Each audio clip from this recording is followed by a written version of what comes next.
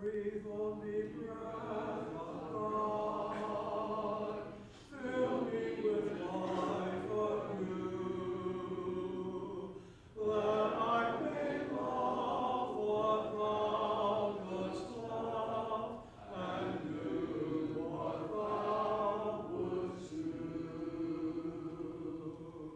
Breathe on me, breath of God, until my heart is pure, until with thee I will one will to do and to endure. Breathe on me, breath of God, till I am wholly thine, until this earthly part of me glows with thy heart divine. Breathe on me, breath of God, so shall I never die, but live with thee the perfect life of thine eternity.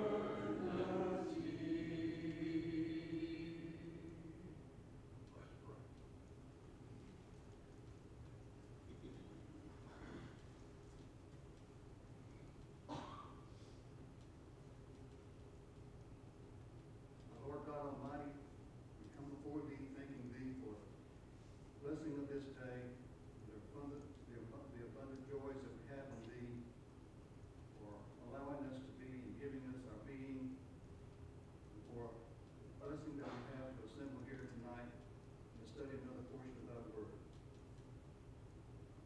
This time, dear Lord, we come before thee in the benefit of this congregation. For each of us, thou knowest our needs and our desires and our sorrows. And we just pray that we can be to each other the example that we ought to be and uplift each other in love. And we pray that we will continue to gain wisdom through thy word to be the examples on this earth as we ought. At this time, dear Lord, we pray for those who are mentioned who have sick and those who are passed. And we pray that we can watch over them and comfort them as thou knowest they're in need of. This time, dear Lord, we pray for Brother David as he stands before us, that he may have a ready recollection of those things he's prepared to say, and that we as hearers can take them to our memory and apply them to our lives, that our faith can grow stronger in Thee, that we can remain steadfast and unmovable to the end of our lives. We pray that Thou go with us now for the portion of this service, and may all things be done in according to Thy will. These things we pray in Christ's name. Amen.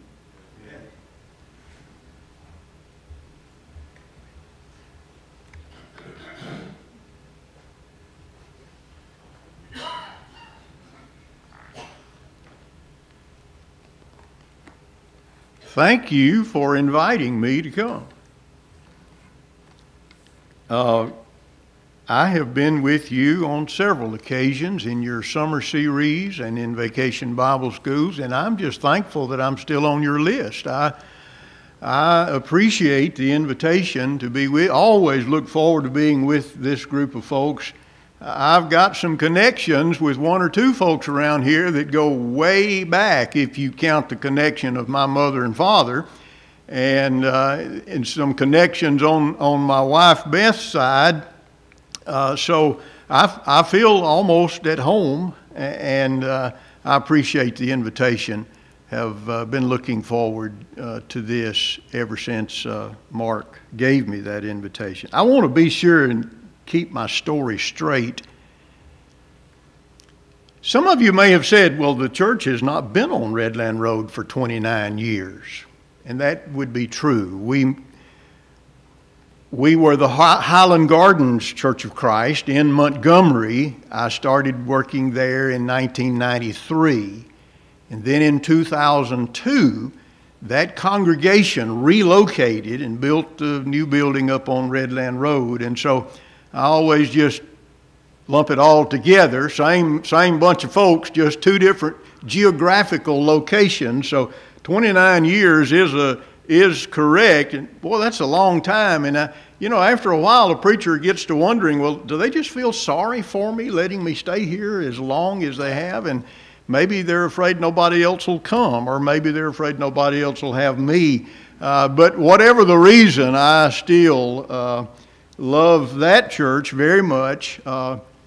Look forward to getting into the pulpit every time I have the opportunity, and unless something bad goes wrong, that's a couple of times every Sunday. If you get a chance, come see us. If as long as you're, and I'm not putting out a shameless plug here. I know there are one or two of you that are already familiar with our website and the archived sermons there. So on Sunday nights, if you're not meeting and you want to catch a recorded worship service or a sermon, look us up on the internet, rlrcoc.com. Isn't it amazing how far we have come with technology? I'm not a big technology guy other than in the areas into which I've been forced to be. And it seems like every day that's a growing area. But I believe we've really made a lot of progress in so far as the church and the growth of the church and the ability of the church to grow, I'll put it that way, in getting the word out all over the world. It's a little bit staggering to think about the fact that at any given time, anybody anywhere on the earth who has an internet connection can connect up and watch a live-streamed worship service and hear the gospel preached if that's what's being taught, and we hope and pray that it always is. About 1,500 miles. That would be the answer to the question. That's unfair because you don't know what the question is yet. So let's go ahead and get the question out there. The question, the answer to which is about 1,500 miles. You know how far 1,500 miles is? That's about as far as it is from Montgomery, Alabama to Denver, Colorado. Now, I've been to Denver a few times. always on the fastest mode of transportation that is commonly available to most of us, a jet airplane. And I think you can go from here to Denver in a space of about 4 hours if you get on the right plane. So a distance like that is really not anything significant to us for the most part. But that's how far Tychicus had to go with the letter in his hand from the Apostle Paul that was addressed to the church in Colossae. About 1,500 miles from the Roman prison where Paul was to the city of Colossae. Tychicus carried that letter to those brethren. If you're like me, you enjoy reading and studying the book of Colossians. The little letter is just packed so full of so much good, everyday, useful information, useful for the cultivating and the strengthening of the spiritual person. And Tychicus traveled about 1,500 miles. Most of it, I'm thinking, was probably over the ocean. I wouldn't begin to be able to understand or even estimate how long a journey of 1,500 miles would take a man in the day of Paul and Tychicus and the church at Colossae. That reminds me that we probably ought to slow down a little bit every now and then and think about how significant it is that the letters that are now bound together in such a convenient form for us were distributed and sent and delivered to those who needed that first-hand information. Not even thinking about all of the workings of the providence of God in bringing all of those letters together so that we're able to have them bound in a single volume today. But just think about the work that was involved in getting those letters out to every congregation they were sent to. You know, we don't think very much about the significance of how easy it is to communicate these days. There is no good excuse for not communicating, because communication today is such a simple matter. I mean, you don't even have to go out to the mailbox and put a letter in there with a stamp on it and raise the flag and wait for the mail carrier. You can do that if you want to. And if you've got 3 or 4 days for that information to get to wherever you want it to go to, you can use that method. But I have an idea that most of us will just simply sit down at the computer or maybe even the tablet. Some of us even work from our smartphones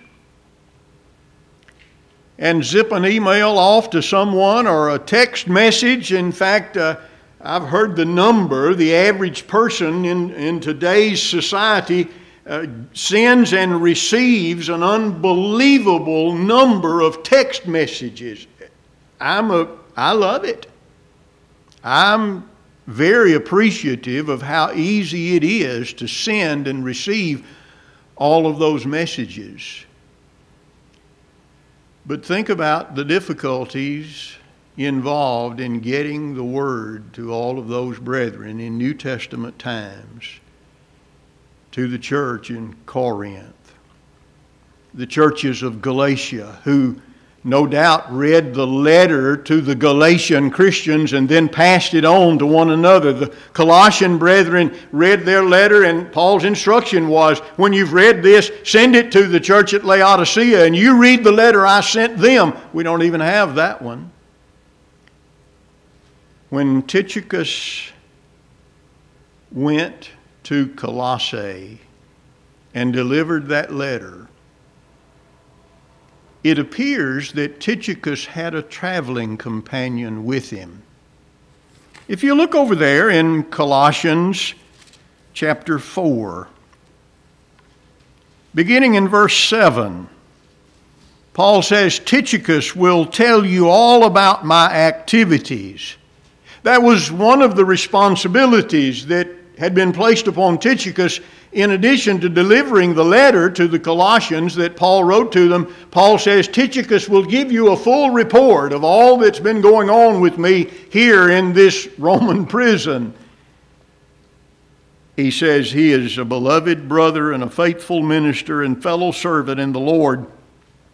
I've sent him to you for this very purpose, that you may know how we are, and that he may encourage your hearts, and with him Onesimus, our faithful and beloved brother, who is one of you. They, Tychicus and Onesimus, they will tell you of everything that has taken place here. It seems that Onesimus also had a letter that was to be delivered to a member of the congregation there in Colossae. It was not a long letter, it was just a very short note. It was the briefest of notes, in our terms especially. And that note was given to one of the principal members of the church there in Colossae. Would you like to read that letter? I'm not trying to get you to read other folks' mail, but in the spirit of reading the inspired Word of God, turn over a few pages in your Bible toward the back, and you've already figured out I'm talking about the little letter to Philemon. You see, Philemon was a member of the church there in Colossae. And when Paul sends Tychicus to deliver the letter to the Colossian Christians, he says, I'm sending also Onesimus. And when you turn over to the book of Philemon, the little single page, short, very brief note, a personal note actually, regarding a singular subject. The subject was Onesimus. And Onesimus, you may remember, had run away from Philemon. He was a servant in Philemon's house. Onesimus had run away. Somehow Onesimus had found his way 1,500 miles to where the Apostle Paul was in that Roman prison. And subsequently, Onesimus appears to have been taught the gospel of Jesus Christ by Paul. And he obeyed the gospel. And now, Paul sends him back to Philemon in Colossae. And he sends him back with an incredibly wonderful introduction. He is one of you. He is now our brother in Christ. Oh, he'd been a troublesome fellow when he was a servant of Philemon. We know that from what Paul tells Philemon. There seems to be an indication that maybe Onesimus had even stolen something from Philemon when he ran away. And Paul talks about in his letter to Philemon how helpful Onesimus had been to him, Paul, after he had become Paul's son in the faith. But Paul felt compelled to send him back to Philemon. and he wrote the letter asking Philemon to receive him back, no longer as a slave, but as a brother.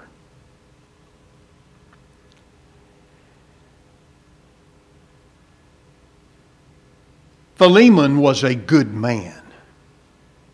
It is evident in everything that Paul writes to him.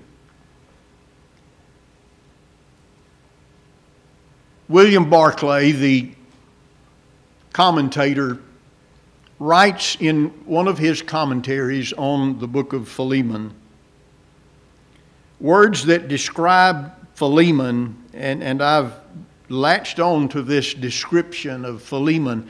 Barclay says that Philemon was a man to whom it was easy to appeal. A man to whom it was easy to appeal. I want you to think about that for a minute. Would that be the way someone would describe you or me? A person to whom it was easy to appeal. I want us to come back to that point before we're finished a little bit later on here. But I want to think more about Philemon and the kind of man that he was, and see if perhaps there are some lessons that we can learn not only from Philemon himself, but also from Onesimus and from what Paul recommends that Philemon do.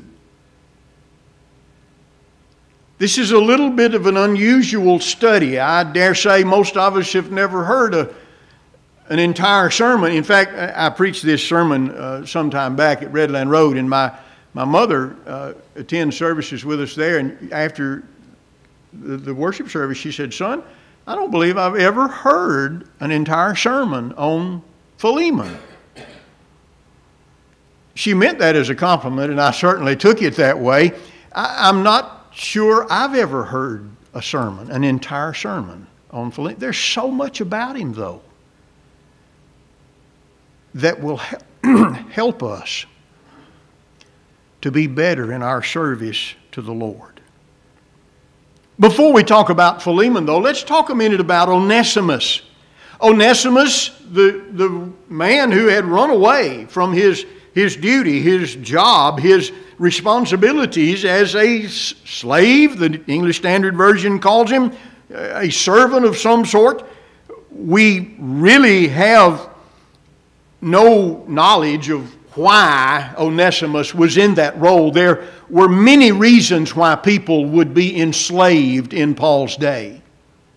In fact, I remember Jesus in Matthew chapter 18 taught a parable about the unforgiving servant, the one who was forgiven of his master a tremendous amount of money. You remember the story, how that then, upon being forgiven from his master, he then went out and found a fellow servant who owed him just a little bit of money, and he refused to give him any time to pay that and had him thrown into debtor's prison. There were many people who were imprisoned, and some even were enslaved because they owed a debt and they were working a debt off. I'm told that the Roman Empire had as many as 60 million slaves within its border. Now, the Roman Empire pretty much took up all of Europe in those days.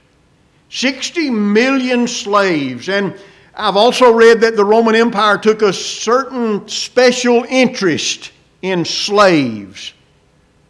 They paid close attention to them, not because they were concerned for their care, but because of the risk that was involved in 60 million people who could possibly get together with a singular interest and aim against the empire. For whatever reason, Rome was overrun with slaves, and many of them were fugitives. So we know that Onesimus had been Philemon's servant or slave. We also know that Onesimus had obeyed the gospel. If you're there in the book of Philemon, look at verse 10. I appeal to you for my child, Onesimus, whose father I became in my imprisonment. Paul uses similar terminology to describe Timothy. Remember, my son in the faith, my child, Onesimus, I became his father in my imprisonment. Evidently, that points to the fact that Paul had baptized him or had converted him, and Onesimus had obeyed the gospel. We also know that Onesimus then had become very helpful to Paul. Look at verse 13. I would have been glad to keep him with me in order that he might serve me on your behalf during my imprisonment for the gospel. Verse 14, but I preferred to do nothing without your consent in order that your goodness might not be by compulsion, but of your own accord. Paul says, he helped me out a lot, but I think it's only right to send him back so that he can help you. We know from what Paul says about him that he was a very trustworthy person. Back in Colossians chapter 4, as Paul is writing to them and telling them he's sending with Tychicus Onesimus, our faithful and beloved brother. You say, well, why do you say that he was very trustworthy? Think about it. Paul sends him back to the place that he had run away from, 1,500 miles, along with Tychicus. If he wasn't truly converted and if he wasn't trustworthy, that wouldn't have ever worked. Onesimus was a very unique man. But look at how Paul describes Philemon. Notice at the beginning of the letter, Dear Philemon. No, it doesn't say Dear Philemon in my Bible, but that's the way we would begin a letter like this.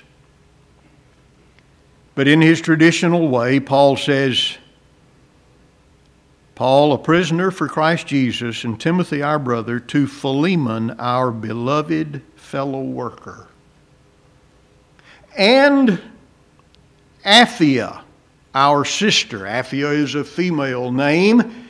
I believe Apphia must have surely been Philemon's wife. Stay with me on this. And Archippus, our fellow soldier. Do you suppose Archippus could have been their son? Philemon, our beloved fellow worker, Apphia, our sister, and Archippus, our fellow soldier. Here's why I say this is all one family. The next phrase. And the church that is in your house. In Colossians chapter 4, near the end of the chapter, Paul makes reference to Archippus. And he says, say to Archippus, so see that you fulfill the ministry you have received in the Lord. Here's the scenario as I see it. There's Philemon, a leader in that congregation. There's Apphia, his wife, a good Christian woman. Their son, Archippus, who is the minister of the congregation, and the church meets there in their house. You say, well, that's a lot of conclusion drawing, and I'll own up to that. But it seems to be a safe conclusion. At any rate, Paul is very complimentary of them. In verse 4, Paul says that Philemon has caused him to be thankful. I thank my God always when I remember you in my prayers. Anybody ever told you that? Would you agree with me that if we really are what we claim we are, people ought to be telling us that all the time, shouldn't they? I thank God always when I remember you in my prayers. because I hear of your love and of the faith that you have toward the Lord Jesus and for all the saints. The love and the faith that Philemon openly showed around him bore the fruit in this relationship. Paul says, you've brought joy and comfort to the hearts of those around you. Verse 7. Also in verse 20. Yes, brother, I want some benefit from you in the Lord. Refresh my heart in Christ. He was a man in whose obedience Paul had great confidence. Look at verse 21. Confident of your obedience, I write to you, knowing that you will do even more than I say.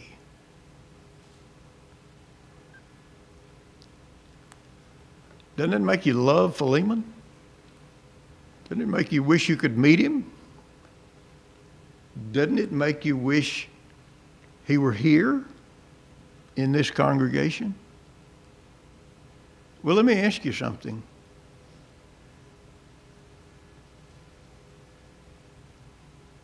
Isn't he here? Aren't every one of us faced with the same kind of opportunities that Philemon had to be this kind of person? I said at the very beginning that Philemon was a very good man. Somebody says, well, sure, he was a very good man, David. He was a Christian. I like that way of thinking. Do we really think that way? If we say someone is a Christian, or if we say that we are a Christian, does that automatically mean we are also a very good person? It should. But I know some people who claim to be Christians, and I wouldn't describe them as a very good man or a very good person. But brothers and sisters, isn't it true that those things ought to be synonymous? If we're going to wear the name of Christ, we should live in such a way and conduct ourselves in the way and speak in the way and act in the way that people say, that's a very good person.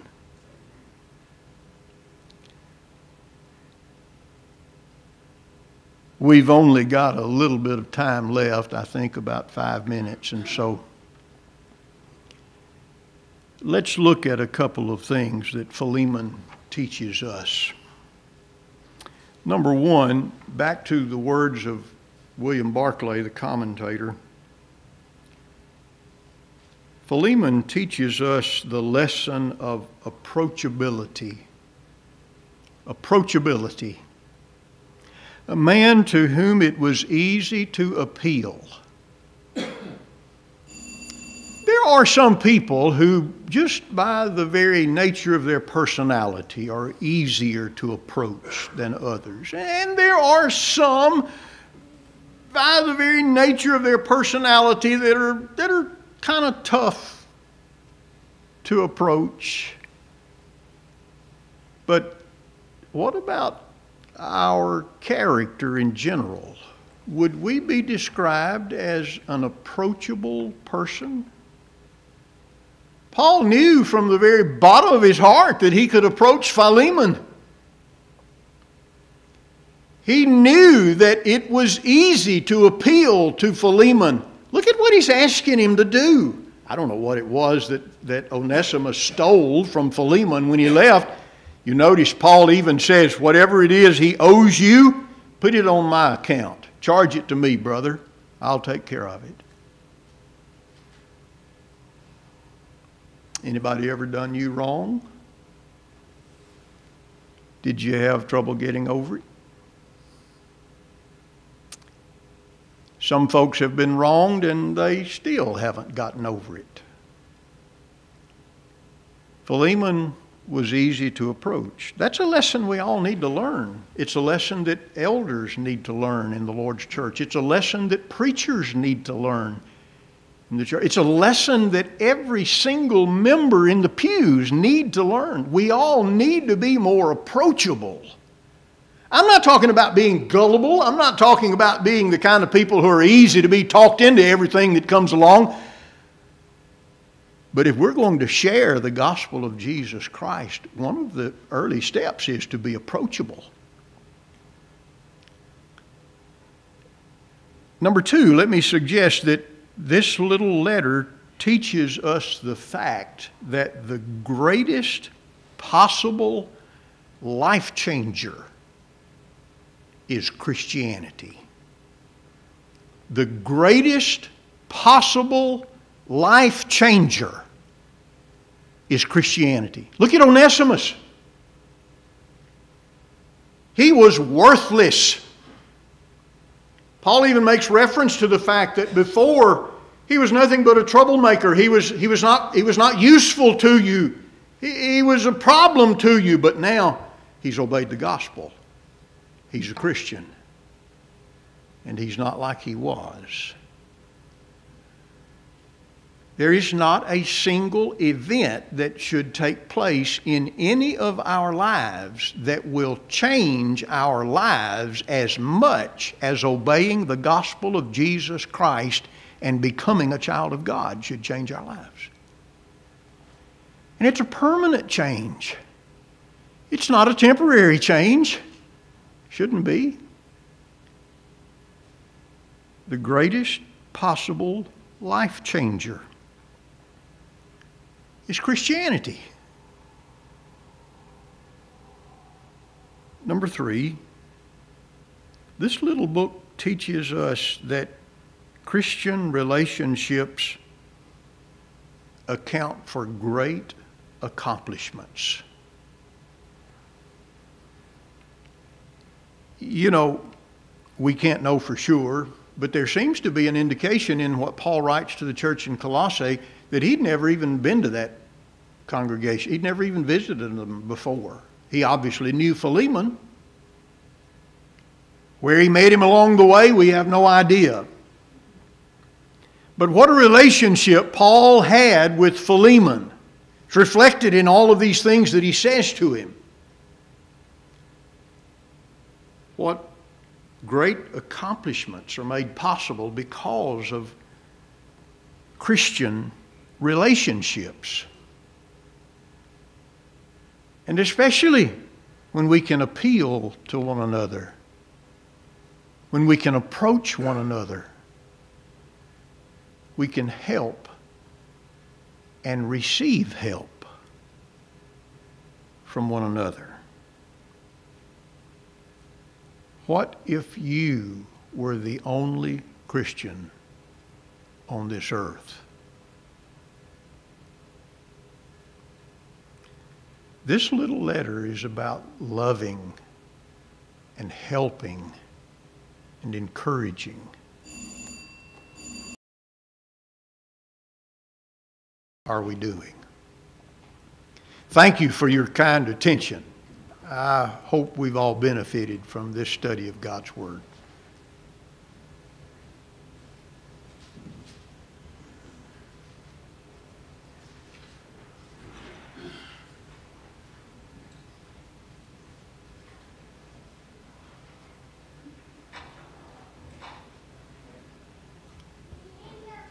You know, daily Christian living ought to be something that each of us is vitally concerned about, because as I read the Scriptures, I can come to no other conclusion but the fact that God wants us to serve Him every day, all day long, without interruption. The relationship that we are to have with Him is not a start, stop, on, off, like the lights. While the lights in a room can benefit us when we come in and we flip the switch on. When we go out of the room, there isn't any benefit to us to leave the lights on. That was a lesson I learned early at home. But there never is a time when the relationship that we're to have with God isn't beneficial to us. There never should be a time when we turn the light off so far as our relationship with God. In Colossians chapter 3, beginning in verse 1, Paul says, "If then you've been raised with Christ, seek those things which are above, where Christ is, seated at the right hand of God. Set your affection or set your minds on things above and not on things of the earth." I'm here to tell you, I live in the real world, just like you do. I get up every morning and I go to work at a secular job, and I rub shoulders all day long with sometimes some pretty coarse people. And one of the most important charges that I feel, one of the most important responsibilities that I think you and I bear, is to live every minute with every word that we say and every deed that we do to create a positive influence on those around us. And sometimes those around us, as I say, are some of the most coarse people that we don't usually hang around with by choice. And yet, I'm amazed sometimes when they come to me with something that goes beyond their earthly concerns and existence, and they want to talk about something, not because they've learned that I'm a preacher, not because they think I'm a Bible scholar, but because by the way that I try to live, they know that I'm a Christian. And every day I stumble and make mistakes and blunder through things that should go smoother. And I have an idea that we're all very much alike in that. And so there never comes a time when we should let our guard down. There never comes a time when we shouldn't keep trying. There never is a good time to keep laying there when we stumble and fall. If you've never obeyed the gospel of Jesus Christ, you need to get to the starting point of Christianity, and that's believing in Jesus as God's Son, repenting of your sins, confessing your faith, and being buried with Him in baptism, to have your sins washed away and rising to walk in newness of life. If you've done that, but have become unfaithful in your service to God, if you've let the world be a greater influence on you than the Lord and His Word and His will, you need to fix that. Take whatever steps are necessary to terminate that kind of living. Come back to a Heavenly Father who loves you and wants more than anything on this earth to forgive and to restore. We're going to sing an invitation song, and if you're subject to the Lord's invitation in any way, we invite you to come as we stand and sing.